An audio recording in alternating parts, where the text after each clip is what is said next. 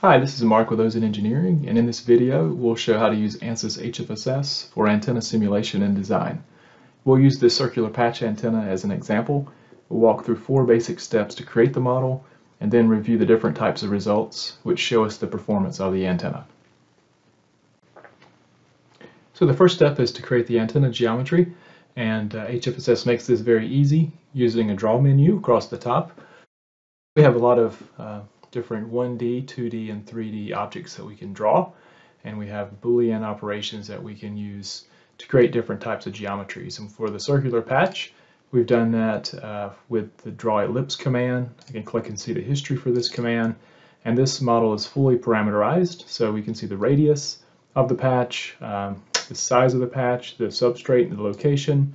All of these objects have been parameterized, and this allows us to optimize them but do parameter sweeps later on and look at our design performance.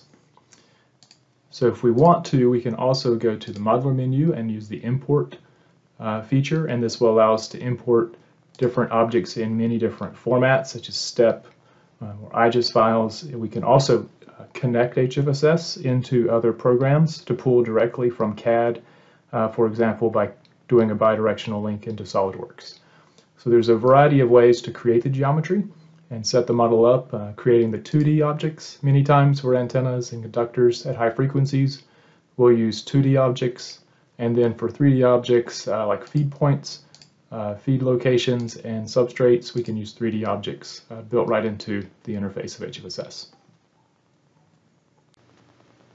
So our next step is to assign the material properties to our objects and our boundary conditions to our 2D surfaces.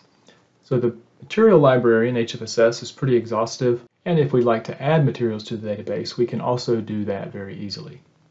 You can see that we have some materials already assigned. For the substrate material, we've assigned that to be one of the high frequency substrates.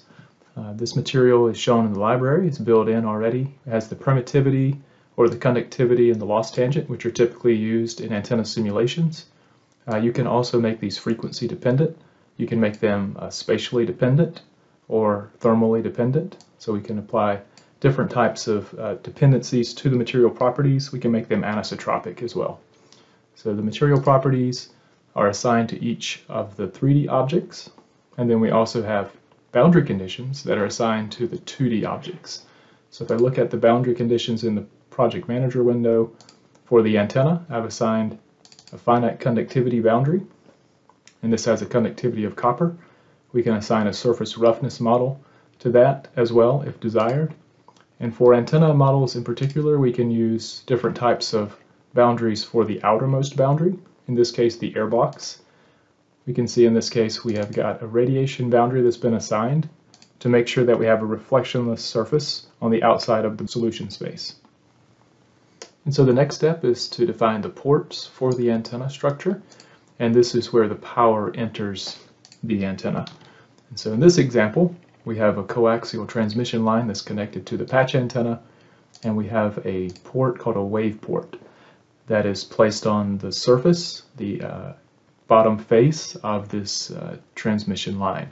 So if I look at that port definition, wave port is set up so that it will solve for the propagation constant, the characteristic impedance of that line, and then it will do a 2D field solution that is impressed on the full 3D electromagnetic domain. So we can set up some post-processing if we would like to renormalize that from the derived impedance, calculated impedance, to a standardized impedance such as 50 ohms. It's very common to do when comparing to measurements, and also de-embedding the phase reference. We can see the blue arrow, which shows us that we've de-embedded the phase up to the location where the transmission line stops. So the last step in our setup is to specify our solution parameters, and this is under the analysis section of the project tree. So if we insert a solution, in this case we would go to add solution setup. We've selected an advanced setup,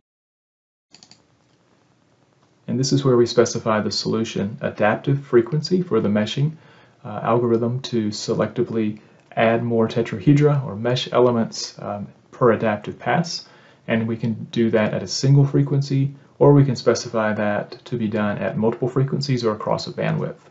So in this case we have frequency setting of 11.6 gigahertz for the adaptive solution, and a maximum of 12 passes with the maximum change in the S parameters set at 1.5%.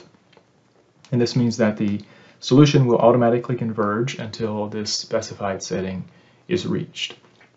So we can also set a frequency sweep. We've got a couple of frequency sweeps here. To look at the frequency response of the antenna, we can use an interpolating frequency sweep, which will give us the S parameter solution. And in this model, it's set from 8 gigahertz to 15 gigahertz with 701 points. And this will solve as many frequency points as needed to have the S parameter behavior converge across that frequency band. So this model took about 2 minutes to solve on a normal desktop computer. We can look at the results of this using solution data on the results ribbon. If we look at the matrix data, we can see the S parameter for the single port. We can look at the convergence tab to see that it took 9 passes, 41,000 mesh elements, and it reached the convergence criteria within 9 passes. So often the first results to look at from your antenna model would be your S parameters or your input impedance. This is how well the antenna is working from the input side of the antenna, how well it's matched to the feed line. We can plot results under the results section of the Project Manager project tree by right-clicking and click on Modal Solution Data Report Rectangular Plot. We can create different reports based on the S parameters or VSWR, look at the port impedance, propagation constants, and so forth. So in this case, we've looked at, for this model, we've plotted the return loss, which is the S11 parameter plotted versus frequency across the 8 to 15 gigahertz band. We see a nice resonance at 11.59 gigahertz. We can also plot that on a Smith chart. So we can create a Smith chart as well very easily in HFSS and look at the impedance. And this will plot the normalized reflection coefficient, and the center of the chart is where it's well matched. So we can look at the input of our antenna. We can also look at the output of our antenna. So if we define a radiation setup, which we can do in the spherical coordinate system, defining the desired parameters for the phi and theta angles, the resolution for how to look at those, we can produce 3D and 2D far field plots. So this is the far field plot of the antenna. If you right click, you can click on Show in Model window. And if we double click on the model, we can see how the antenna is actually radiating into the far field. So we have the direction of propagation along the plus Z axis. So that's very useful for showing in presentations. We can right click and unselect Show in Modeler window. We can see the gain value, 7.8 dB. And then we can look at 2D pattern cuts as well. So we can look at different elevation cuts, looking at phi equals 0 and phi equal 90 or other planes that cut through the peak of the pattern. So we can also look at the field behavior inside of the solution domain. We are doing a finite element solution, so we have all the fields inside of the solution domain, in this case, which is inside of our airbox region. We can plot these under the field overlays section. If we have our coordinate system set up, we can plot on the global or the custom coordinate systems, the different planes or different faces of the model. And so in this case, for this patch antenna, we've plotted along the YZ plane the electromagnetic field. So this is the electric field, and it's showing us that the antenna is radiating on the edges of the patch. So we can see the edges of the patch. We can plot this in different scales. We go to the scale. Instead of a logarithmic view, we can flip over to a linear view. And again, we can see then it's really accentuating where the antenna radiation is coming from. So the circular patch is radiating from the outer edge of the patch. We can also animate this. If we right click and say animate, we can select versus phase. So we're looking at the time harmonic solution. We can animate this versus phase angle of the phasor solution, so we can see how the antenna is radiating into the far field. And this is really useful for antenna models that have complicated structures or say multiple elements where we want to examine mutual coupling or interactions with the nearby environment. Well, that's all for this video, and thank you very much for watching. Please like and subscribe to our channel to receive more content like this.